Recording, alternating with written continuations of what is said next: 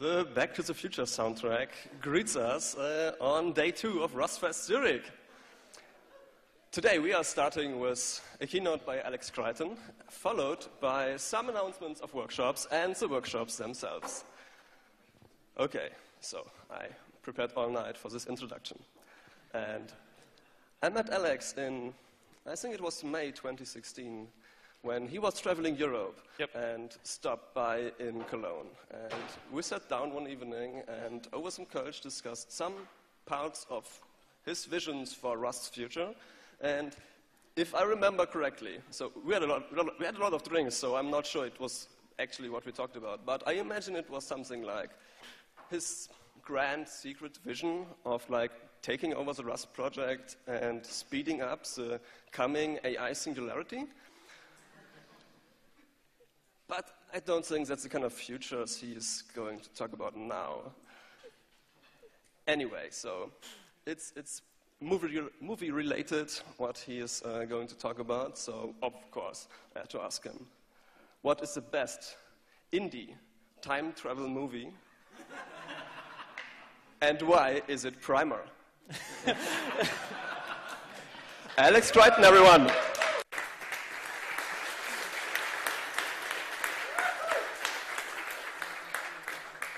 Thank you, Pascal. And actually, it was Primer, and he had that question before we said that. Anyway, all right, so today I would like to talk to you about Tokyo and how we hit 88 miles per hour. Now, I heard some questions that not everyone understands this, so I decided to make it a little more European-friendly.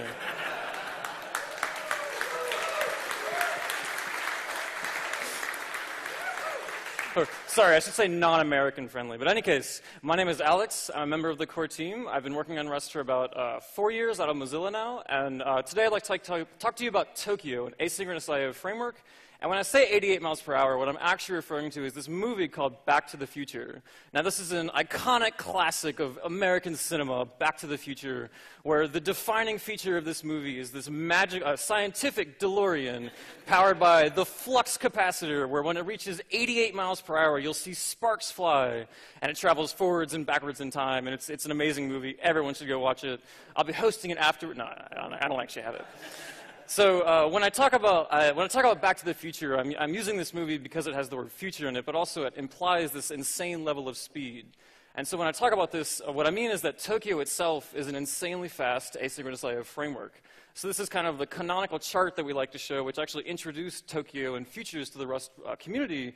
Where on the far left, you have this very tall graph, which is the Rust thing, showing that we have this insanely high request per second, even compared to a bunch of other frameworks. And so most people tend to have a reaction that looks like this. Marty McFly and Doc. I will tone back the Back to the Future references eventually, but not yet. So to explain this, we typically say that Rust has zero-cost futures. That's kind of the foundation by which all of this is built, this zero-cost future aspect. But while you're hearing about this, you're like, wait, hang on, I'd like you to explain that a little bit more. And before you say that, we're going to say, oh, but Mio is low level. You have this Mio library. It's great. It does all this asynchronous I/O. And you're like, great. What's Mio? Oh, we also have traits. It's a future of a trait. You can do whatever you want. We have this Tokio framework with layers and all these possible entry points for you. And we have lightweight tasks that are kind of like green threading. And it ends up feeling a little bit like this when we're just kind of shouting all this at you. And if you don't recognize this, I would highly recommend you watch the talks from RustConf in 2016. It was excellent. But so today, I want to give you the equivalent of a sports almanac. And you might be thinking, that's insane. What are you talking about here? But Back to the Future 2, that's right, there's actually 3 movies. But in the second movie, the plot of this movie was that the evil Biff just sounds evil. Evil Biff takes a sports almanac back in time to, I think, his dad at that time and gives this to him. And then using the sports almanac, he's able to correctly predict every single horse race or every single race or sports event and basically get super rich from gambling and all that. So I'm not actually going to talk much about sports here, but I'd like to give you the Tokyo Almanac instead, only valid until 2018. But so I would like to give you a bit of an idea today about kind of the internals of Tokyo and kind of the internals of futures, and give you a better idea about what I actually mean by zero cost, how we actually achieve these insane levels of speed that we see on futures and that we see in Tokyo. So to start off, I'd like to give you a bit of an idea about what I mean by Async I/O and kind of give you a bit of an introduction to Tokio itself in case you're not super familiar with it, which I'm sure there's a few of you at least. So to start off, asynchronous I/O is typically contrasted with what is typically the first thing you're reaching for in programming, which is synchronous I/O. So in synchronous I/O, what you'll typically do is you'll have a TCP socket, and you'll say, I want to read some data off of this into this buffer. And then after some amount of time, the kernel will come back and say, all right, you got 4 bytes. And the key thing here is that the calling context, this current thread, is blocked. It can do nothing else until this call returns. So it can do nothing useful while you're waiting for a TCP read or bytes to come in. And that can take a very long time sometimes. You could have some connections running at megabytes per second, other connections running at megabits or kilobytes per second. It's kind of very variable there. So the defining aspect of async I/O is that the kernel immediately says, nope, this is going to block. So all of these operations, like when you try and read it into a buffer, the kernel will immediately tell you, I do not have bytes. You're going to have to figure out when to call me again later. So specifically what's happening here is that every single I/O operation in the asynchronous I/O world never blocks. Everything immediately returns and just immediately takes no time at all. And then later, you will receive a batch set of notifications saying, these objects are ready for reading, these objects are ready for writing, kind of various events coming out of the kernel. And so you are then responsible for actually dispatching these events. You have to then say, all right, well, I am interpreting these giant lists from the kernel, and I'm going to figure out where all that goes. But what that ends up looking like is actually a very difficult world to work with. So typically, you're a pretty reasonable person. You just want to grab the contents of the Rust-Lang homepage, and you just want to render that, your browser, your server, your whatever. But as a result to this question or result to this request, the only thing we can do is, oh, file descriptor 5 is ready. And that's not actually very helpful. We can, okay, well, I don't really know what file descriptor 5 is connected to. Where's the TLS in there? So kind of, this ends up being a very difficult system to work with. This kind of asynchronous I/O world is very unwieldy. It's not composable, and it's very difficult to get right. And so to solve this problem, this is where futures come into play. So futures are a sentinel for a value which will then become available at a later point in time. And more concretely, what's happening here is that a future is a proxy for an object, which will kind of like, you eventually can pull it out, but it's not immediately ready. But it's kind of the embodiment of object orientation in the asynchronous I/O world, where you have this one object which encapsulates all of its internal state. And it's kind of all an opaque box. All you know is that you can pull out a particular type from it, and it's just happening asynchronously in the background.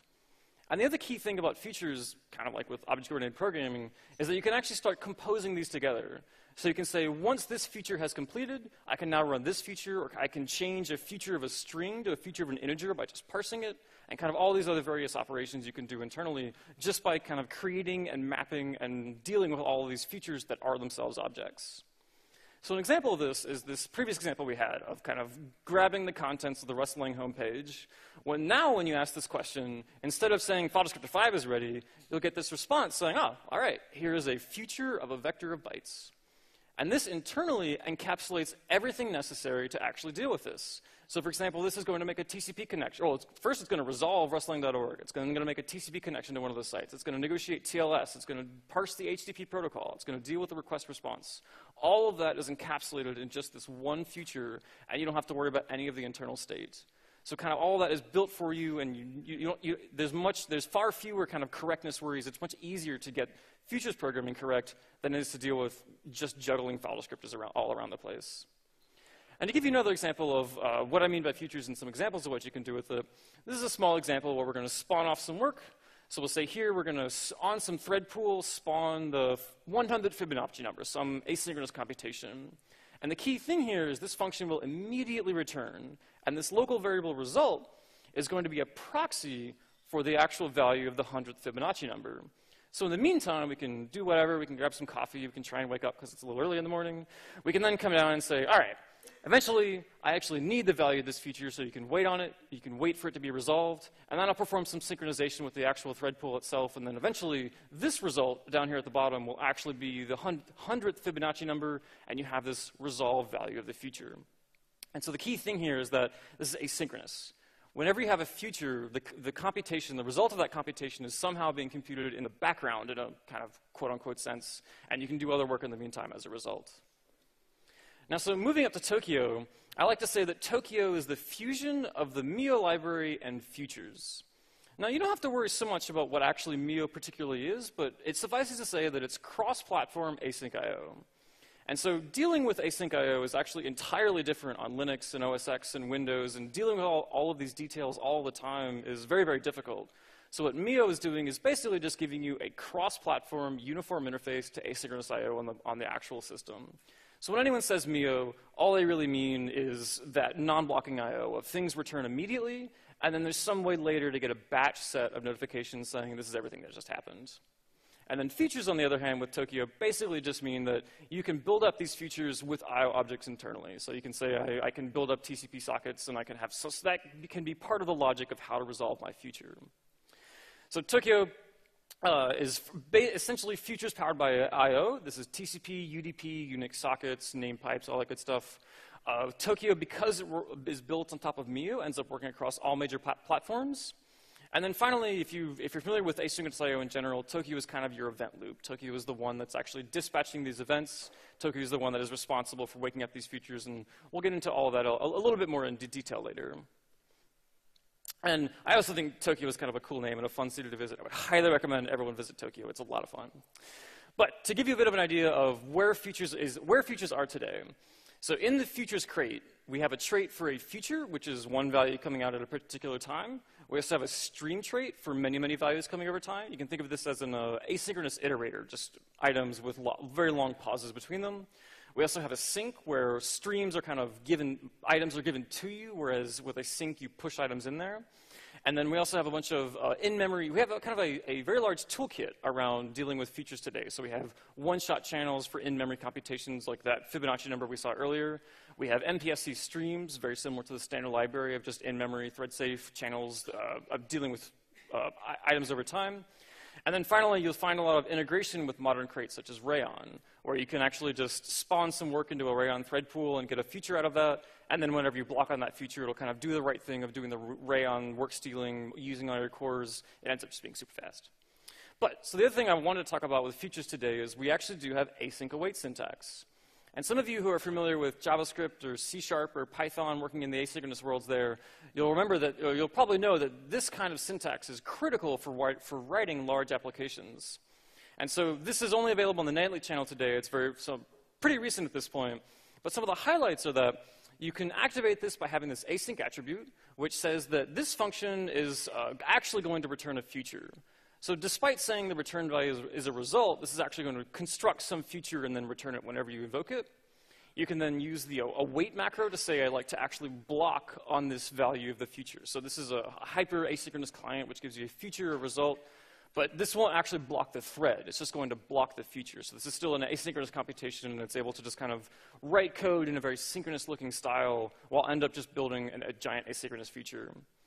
If you've worked with combinators in Rust, if you kind of worked the features before, you'll notice that early returns are insanely hard, and they're very easy to do with async and await. So this is kind of a great feature of having early returns of either OKs or errors, and again, just kind of adds to the very synchronous feeling of code, kind of what you would expect from normal Rust as you write it today.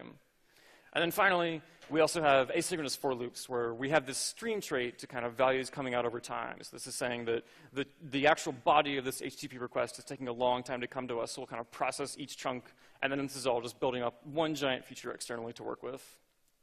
So I also want to talk a little bit about where Tokio is today. Tokio is currently split up into a few crates. I won't go into too much detail about these, but we have Tokio Core, some higher level proto and service. But if you're interested in kind of the details here, I'd highly recommend you start with the current RFC and kind of reorganizing some of these crates. I actually think it's number 3 now that we had to close that by accident. But suffice to say that in any case, today Tokio has a very large amount of integrations with other objects in the community. So you'll have, in addition to the networking types of TCP and UDP, you'll have Unix sockets, name pipes, signals, protocols such as HTTP2 coming soon. We've seen more and more protocols, more and more I/O primitives getting bound in Tokio every day. So you end up having a very large suite of objects to choose from, kind of what you would expect out of an event loop library. And also, we've seen Tokio deployed with great success to a lot of companies so far, and we're super excited to see where everyone takes it from there. So, all right, that's a little bit about Tokio and futures. So it's a bit of an introduction. So now that we're kind of on the same page, I want to dive a little bit more into why the future trait is so fast. And so we're going to get to this concept of tasks. I haven't actually mentioned that later. But specifically, let's start out by writing a feature. Let's define a feature. Let's start from scratch. So the first thing that we might do is write down a struct. So we'll say we'll have a struct of a feature with some type that it can resolve to because it's generic, and then we'll have some sort of implementation for this. But right off the bat, there's already a first problem. The fact that this is a struct. This means that there is one implementation of a feature that we're going to be giving you. But that actually might not always be correct. That could be a thread-safe feature, and you may not want to pay for that level of thread safety. It could be a non-thread-safe feature, and you want that level of thread safety. So this ends up being very inflexible, where by having only one definition, we can't necessarily cater to everyone's needs. But it turns out Rust does have a feature for this called traits. So traits allow you to have the most specialized implementation for a feature that you possibly need. So your case of, if you need thread safe, you can use a thread safe feature. If you don't need thread safe, you can use a non-thread safe feature. And they can still interoperate together because they're still implementing the same fundamental trait. In this case, we have an associated item of what's actually coming out. But now the problem is we have to actually fill this in. We need to have some sort of implementation here. And so, as I was saying earlier, a feature is a sentinel for a value which is going to become available at some point in time. And so when we think about this, it's kind of a feature is an asynchronous computation. Eventually it's going to be run. Eventually it's going to be completed. So why not let's have some sort of callback. Let's say that when this feature is resolved, when this feature finishes completing itself, it's going to invoke this callback with the actual value. And that way you can then do further processing and you can hook into how this feature is being completed. And it turns out, in most systems that implement features today, this is actually how it's implemented. You have some sort of callback-based system where when the features are done, you run a callback, and then that might go in further and schedule some more callbacks. So I want to dive into a lot of details here about, we actually went down this road quite a long ways before we ended up where we currently are today. And so the first thing you'll notice is this bracket F and this bare self. And so this crucially means that this trait cannot be compatible with virtual dispatch. It is not what we call object safe. It can't be turned into a trait object. And it doesn't matter so much about the details of why, but it suffices to say that you can't erase the type, you can't have virtual dispatch, you can only kind of have one at a time. And I'm going to give you an example of why that's actually a problem. So let's say you're just writing a function which is going to take a key, it's going to have some sort of cache to immediately return values, and otherwise have some sort of slow computation. So we'll notice here that we'll look up in the cache. If it's ready to go, we'll return a feature saying, oh, this is done. And then if it's not done, we'll go do the actual slow computation that'll fill in the cache and all that good stuff. So the first thing we'll notice is that this actually doesn't compile. These are two branches of an if statement where Rust will require that these are the exact same type, and these are two different types, an immediately resolved feature and then a delayed feature that will take a little bit longer to actually process later on. So if we try and solve this, there's actually a relatively easy local solution where we can just pack this in an either enum, or we can say that the left-hand side is returning the A variant, the right-hand side is returning the B variant, and then this just assumes that both, if you have an either of A, B, that implements future if either one of those is a future, and then just kind of does that.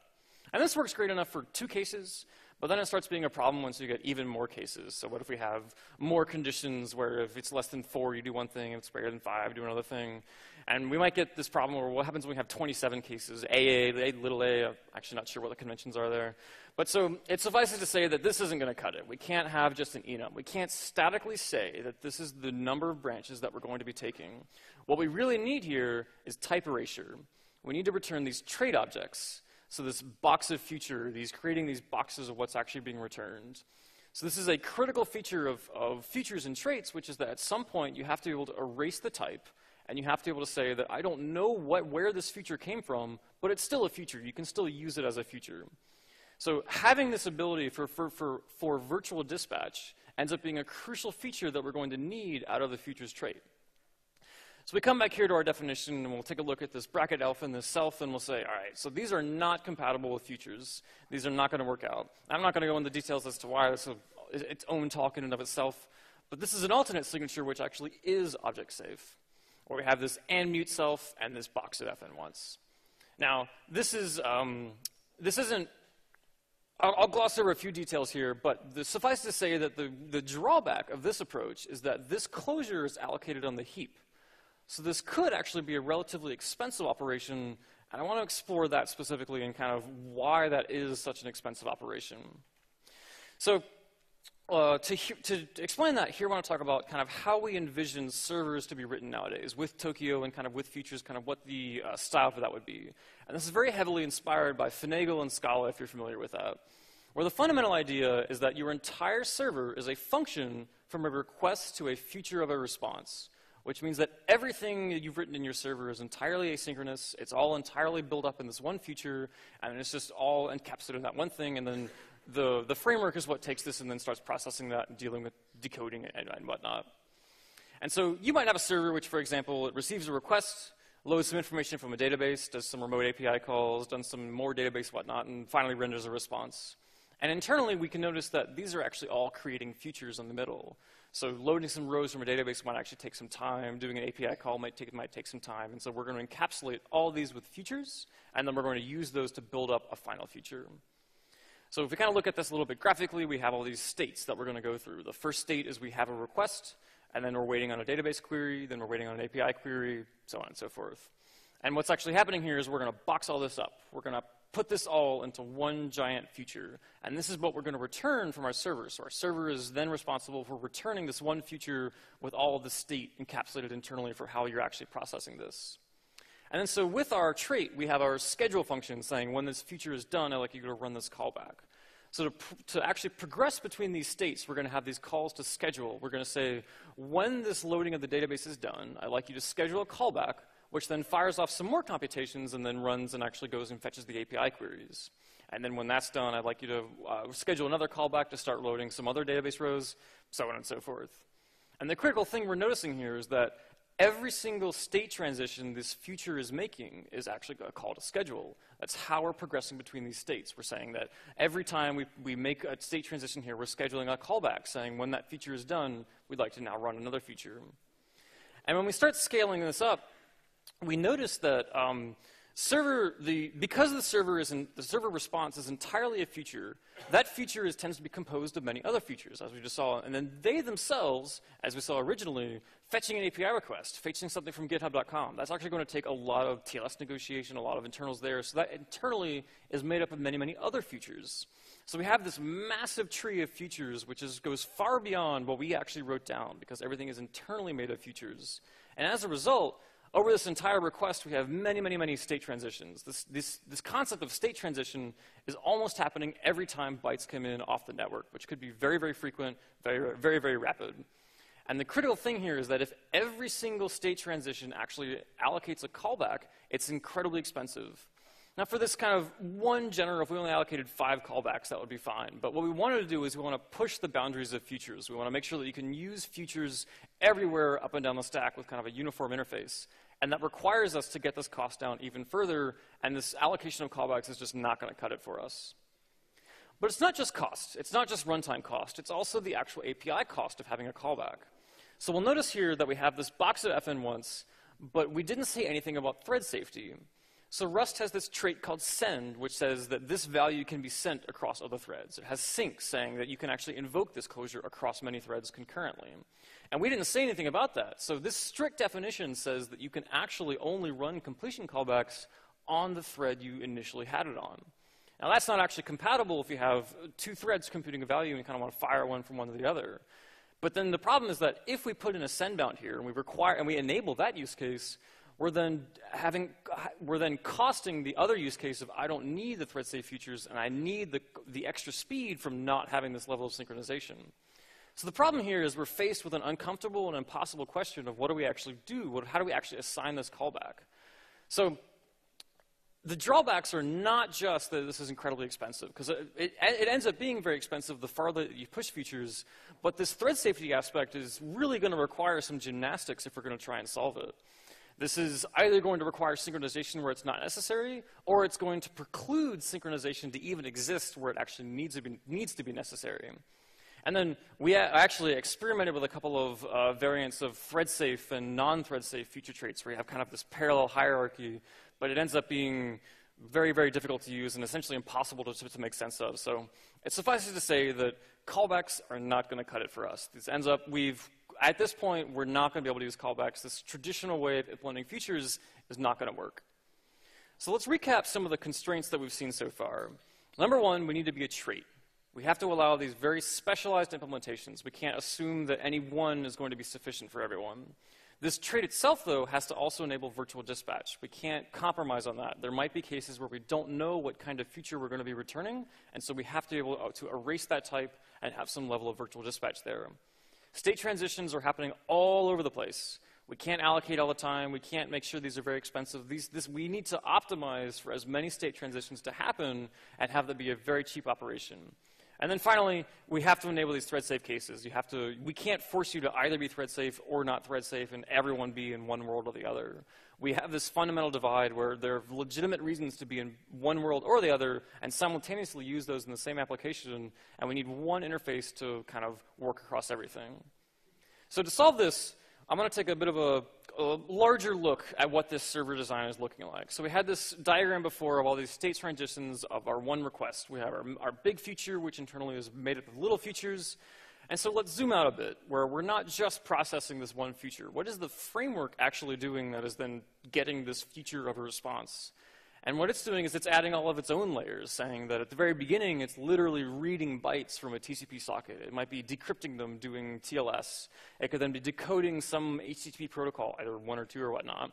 And then once it finally has the result, it's going to do the opposite of all that. It's going to actually encode it in HTTP, encrypt some bytes, and then write it back out to the TCP socket. And so all of this is kind of one connected client. And it turns out this ends up being a very nice unit of isolation, kind of unit of concurrency, unit to talk about. And so we ended up giving this a name called task, where a task in this case is one connected TCP client and one client that kind of is a unit of concurrency that encapsulates everything that's happening here. And then we can zoom out even further and show that a server is made up of many, many tasks.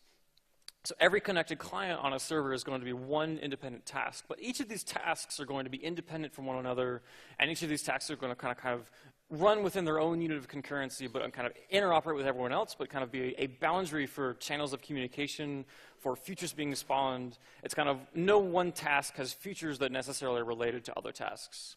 And this is kind of just a canonical architecture that we've seen in many asynchronous servers. And so if we took a look at this, what we can actually do is try and kind of model a set of features in a kind of a runtime system around this.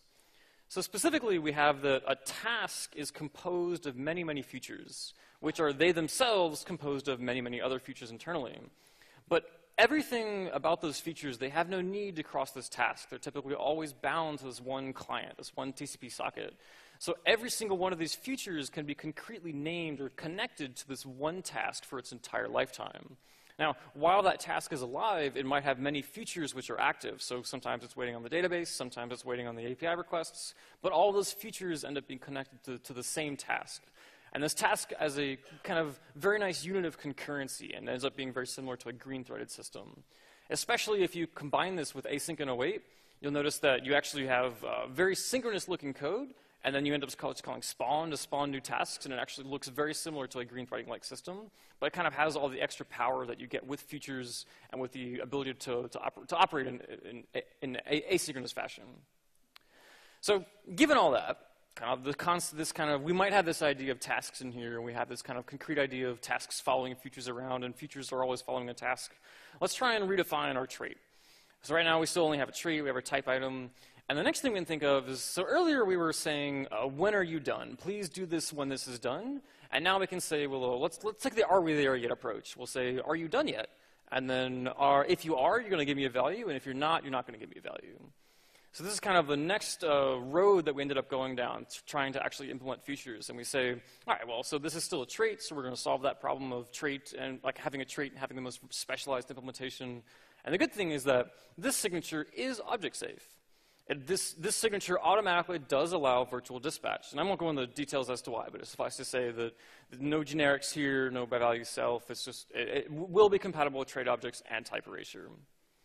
And so what we're going to say here is that you're going to ask a feature periodically, are you ready yet? It's going to return none, saying, nope, I'm not ready yet. You're going to have to come back at a later time. Or it'll return some, saying, yep, I'm done. Here's the value. And then the only problem here is saying, well, okay, if you're not ready yet, how do I actually come back to this?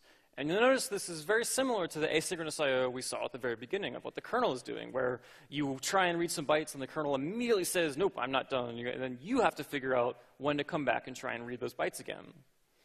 And so we've seen earlier that features are owned by one task. So the entire lifetime of a feature is going to be owned by a particular task, and it knows what to notify. And so the task is the one that has to come back and actually know to pull this feature. So when we see none, what we need to do is make sure that the task is notified to come repoll this feature and look at the feature again.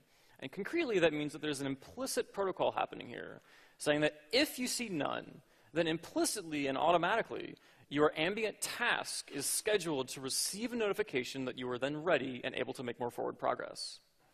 So that's kind of a lot of words. So I want to kind of dive into a bit of a detail, and let's kind of implement a simple timeout. This is just a feature that will resolve at some point in the future, or at some point later in time. And so the first thing, we'll fill out some struct fields. We have our moment, which we're actually going to fire at. So this is just kind of when our feature will become resolved. And then we have some auxiliary library data structures. So we have a timer here, which has this one function, which allows us to run a closure at some particular point in time. Now, the implementation details are not too important. This is mostly just how we're going to implement our feature. So we'll start off by saying impl feature for timeout. Our associated type is just going to be a unit, because we're not actually going to have any values here. When the feature's done, it's just going to say, I'm done. That's pretty much it. And then we have our poll function. So the first thing we're going to do in our poll function is say, all right, well, if the timeout has elapsed, then we are done. We can now return some, and we can now return this back out, because the time has passed for this actual feature to be resolved. You have correctly polled me at the right time. But the more interesting part is in this none case. And the real thing to note here is these calls to task current and these calls to task notify. So what's happening here is that when we're not ready, we're going to return none. And our implicit protocol means that we need to notify our task when we otherwise would be done. So the definition for when this feature is going to be ready is at this point in time, we're now ready. And so we're using this auxiliary function on our timer kind of inside of our struct to schedule a callback to be invoked at some point, or this callback is then going to actually just notify the task. So here this task current is built into the features crate. This is kind of a paradigm brought forth in features, how you actually build features. You'll pull that out, and then when you're ready, you'll call .notify, and that'll then queue up that task to come around and pull this feature again and realize that it actually has been resolved, and it's able to make further progress. So all right, let's take a look at this design and kind of how it matches up with the constraints that we've had so far. So first up, we have our constraints of a trait and virtual dispatch. And as I was saying, this poll-based solution, it obviously is a trait, and then it suffices to say that it does work with virtual dispatch, and we are going to allow trait objects from this. So the next aspect is we wanted to make sure that these state transitions were cheap. All these state transitions were no allocations internally. It's all just happening in a very, very lightweight manner.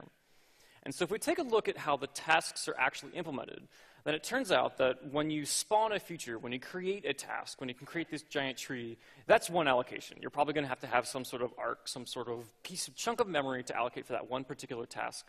But then acquiring a reference to the current task, you don't have to create a new one. You're just referencing the ambient task that you're always part of. And so acquiring the current task tends to just be a reference count. It's going to bump a reference count, atomic increment, all that good stuff. And then notification as well, there's no extra allocations needed there. All we're going to do is put ourselves into some form of a readiness queue. So our task is just going to be put back into some queue that already has a node allocated for it, and we can say this is ready to go, so eventually it'll get processed and come back to that. So this constraint about cheap, we can say we've solved that as well. This aspect of tasks, I can dive more into the details later today, but it suffices to say that there are no allocations here while these features are executing. These two fundamental functions, current and notify, are basically just reference counts and queuing operations. Now the final thing that we needed was we wanted to make sure that these features were thread safe, or kind of not necessarily thread safe, but compatible with different modes of working with threads. And so it turns out that this fundamental primitive, this task, is indeed sendable. You can send this across threads. You can use this across many threads concurrently. And this ends up being a critical feature saying that this task, not the feature itself, as it's disconnected from the feature, is able to be sent across many threads. And this means that the feature trait, which didn't mention callbacks, didn't mention closures, didn't mention send or sync, allows you to either write a thread-safe feature or a non-thread-safe feature in kind of whatever way you see fit. So it ends up it allows you to kind of bring on the costs of synchronization if you need it, or shed them if you don't need it.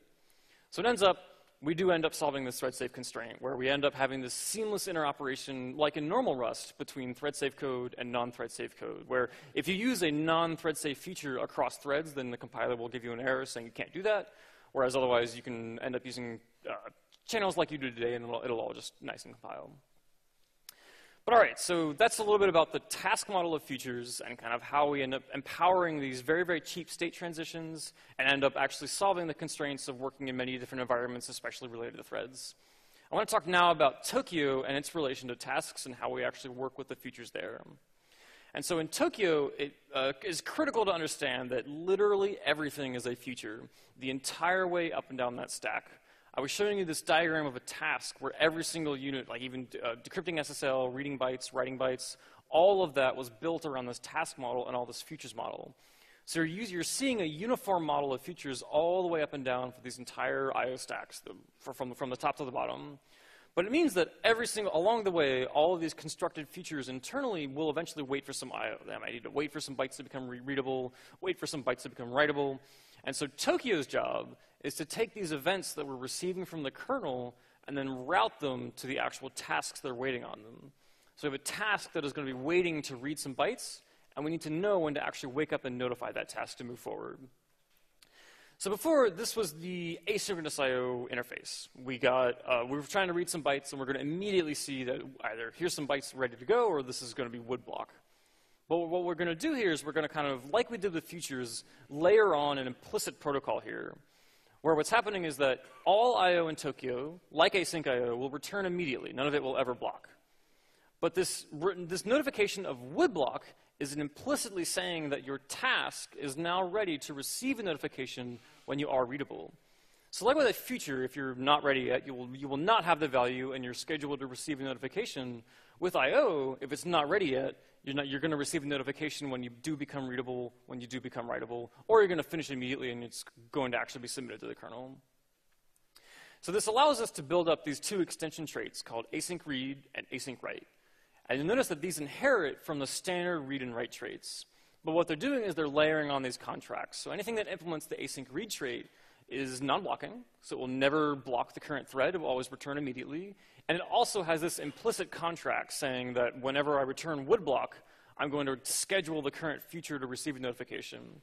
And then write is very similar, where write, it will receive a notification if it returns would block. And then we also add this shutdown function for graceful shutdowns, where typically this is handled via drop. But in this case, we might need to block for some period of time, so this is kind of necessary for that end of things. And so these are mostly just marker traits, saying that this is an actual compatible I/O object. But I'm going to show you how one of these might actually be implemented. So you'll find this in the Tokio library, this poll evented type, where this is transforming any asynchronous I/O object into a Tokio asynchronous I/O object. And the first thing we'll notice here is this poll read. And so this is kind of a convention in Tokio where any function prefixed by poll is interacting with the task system. So if this object, we know for a fact it's not readable, we're immediately going to return would block without doing any I/O. And this implicitly internally will schedule our task to be notified. So we know that because we are returning would block, we know that our task is already scheduled to be notified. So we don't actually need to do anything else. We can just kind of continue to return would block and move out from there. But if our object actually says that it is ready, we're going to perform the read operation and then take a look at the result that happens afterwards. So if the result from the actual I/O operation that we submitted to the kernel says would block, then now it's our responsibility. We've done no interaction with the task system yet, so we have to make sure we block our task. And so this function called needRead is a function on the poll evented type itself, and it's going to say schedule a notification when this object is readable for the current task. And so you might be able to start seeing this where this poll evented object knows the TCP socket that it has internally. And then now we know the task that we're connecting with, and we know we need it to be readable.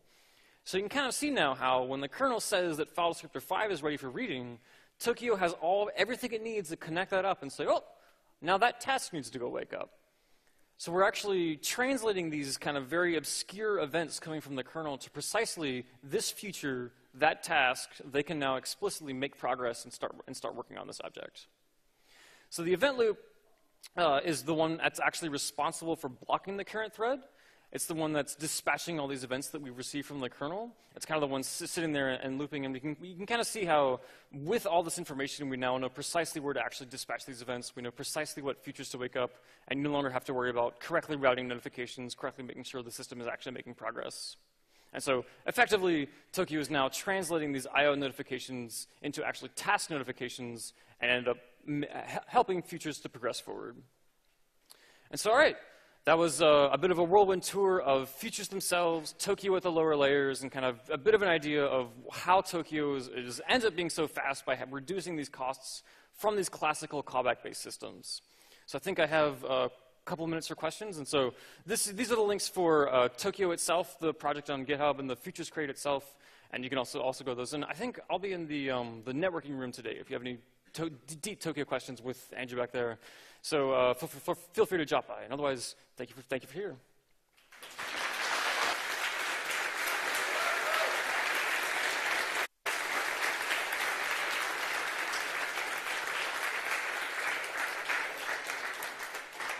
Thank you, Alex. I saw a hand go up over there.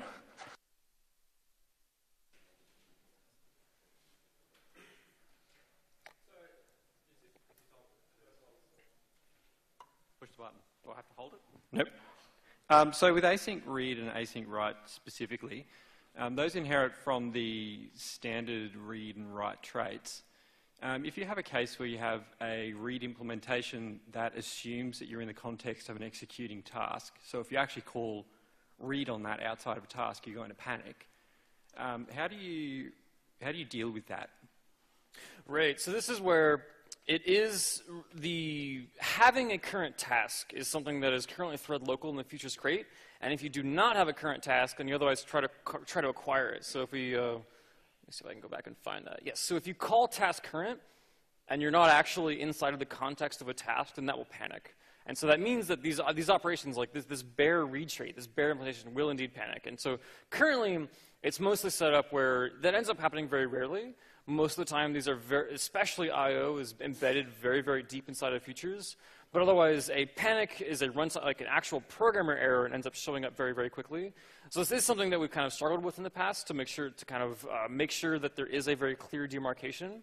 But the benefit of reusing the standard read and write traits, kind of reusing everything that currently exists, it ends up being much greater than kind of what we would otherwise get from a static distinction of this is a only Tokio readable trait and this is the standard readable trait. And an example there is a lot of the compression crates, so like the Flate gzip compression, doing that in a streaming fashion. There was already a crate for that. It already worked with standard I/O or standard read and standard write, and it also already worked with non-blocking objects. So plugging in Tokio was just adding the marker trait async read, and then it was basically done from there. Does that make sense? Yeah.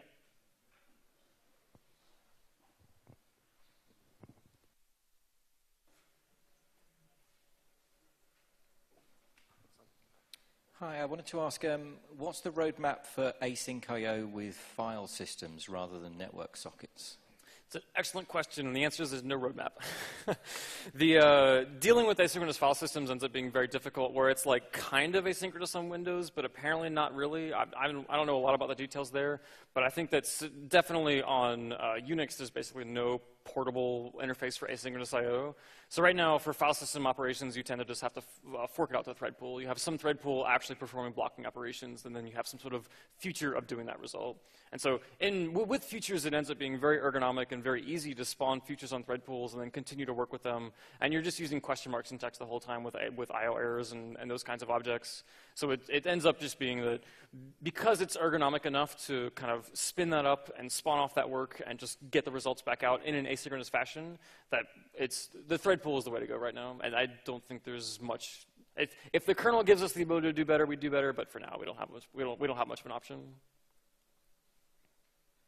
We have a lot of questions on the right-hand side. So people on the left, try to think of some questions to make me walk a bit. Do you have an embedded story or an OSTD story? Yes, actually. So the Tokio crate doesn't really work with embedded because it kind of assumes Linux, OS X, Windows kind of stuff. But Futures, on the other hand, actually is compatible with embedded systems in the sense that there is a no-stud version of the Futures crate. And it actually still gives you, I believe so, yeah, it gives you the task model, it gives you the task kind of, task current, task notify. Everything there is built. Like, you do strip out some features. There are, like, you can't have a buffered stream, you can't have a couple of allocating combinators. But the bare bones, the future trait, it's all compatible with that system. And the way that that works is that, essentially, I was saying earlier that when you first create a task, you have to allocate an arc.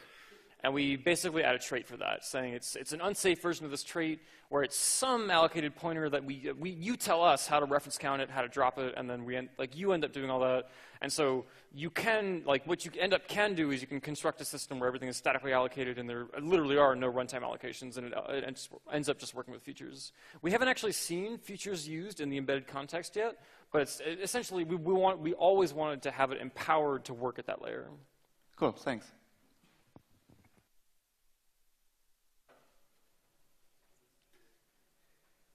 We're almost at the center. So my question is, as I see in your timer example, you use current task context to reschedule it. Then, if a task is I assume the single entry control point, why not pass it to poll function explicitly? Otherwise, it seems like non-trivial implicit dependency. Like if you want to reschedule, you need to know that there is such thing as task in some module and do the stuff there.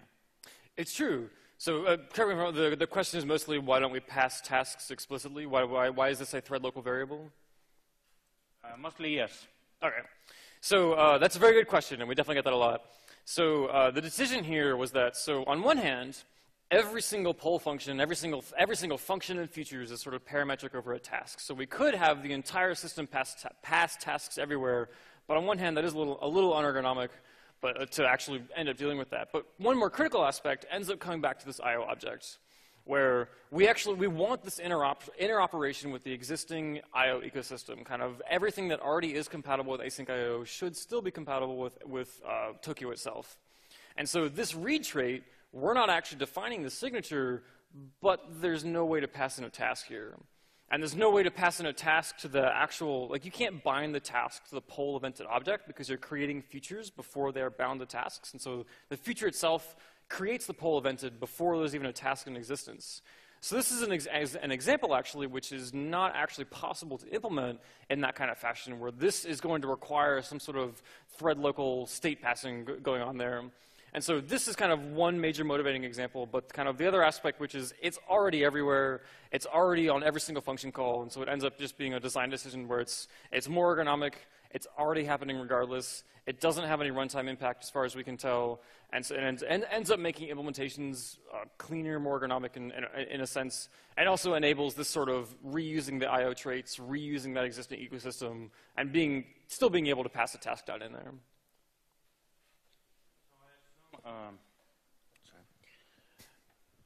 And so, as I understand, I think timer might require task to reschedule, and like I/O socket might require something else to reschedule, and that's also the case, right?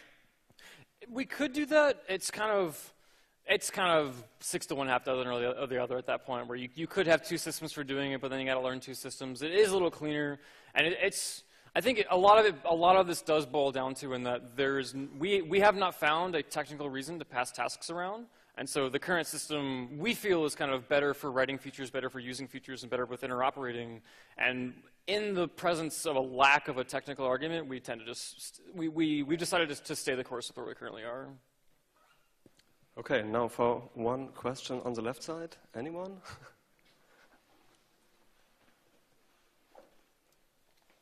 No more questions? Oh.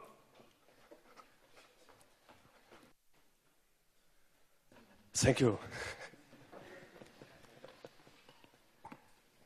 Hi, so I mostly played with the Tokio I/O level, and I was wondering if there is a way at the lower levels that's not exposed by Tokio I/O to prevent getting polls when there's not enough bytes in the buffer, maybe. So for example, I'm reading messages and I know I need at least 30 bytes. Can I prevent those context switches for the first 29 bytes? Or is it not sensible to prevent that? And by context switches, you mean like you pull out the current task and then you schedule yourself to get weighted because you only got 1 byte at a time and you're kind of coming back? No, right now there's no way to do that. It's one of those where most of the time, if you end up having a blocking operation where you're not able to resolve it at that point in time, you're already very much on the slow path. So the fast path is where you don't even touch the task system. You're just ready and you just keep going. And the slow path is where, all right, I'm already going to wait for multiple milliseconds to wait for these bytes to actually come in. And so by that point, there is no way to actually, I mean, you could busy wait. You could sit there in the future and spin for 5 milliseconds waiting for the value to become available. You're not quite async at that point, but it's kind of might be async enough for that particular use case. But in general, there's no way to avoid that. You are forced to then get the task, put it somewhere, and then go through the whole machinery of load balancing and whatnot. But there's no way to ask the kernel to say only signal the event on the file descriptor if you have. No, unfortunately. At least not as far as I know, not that I know of. Okay, thanks, Alex. Thank you.